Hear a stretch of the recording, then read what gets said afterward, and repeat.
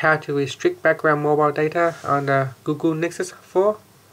First, let's go back to the home screen by pressing on the home key. Then tap on the menu, tap on the settings.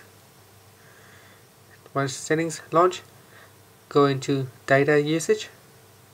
And at the top, tap on the menu icon.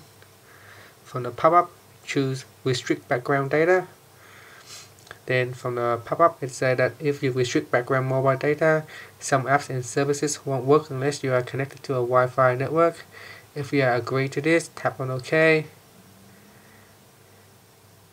And now on the top, you can see there is a notification saying that background data restricted has been turned on. So anytime you like, you can always go back in here and turn it off. Then tap on the home key to finish. Thank you for watching this video. If you like this video, please subscribe to my channel for more video tutorials.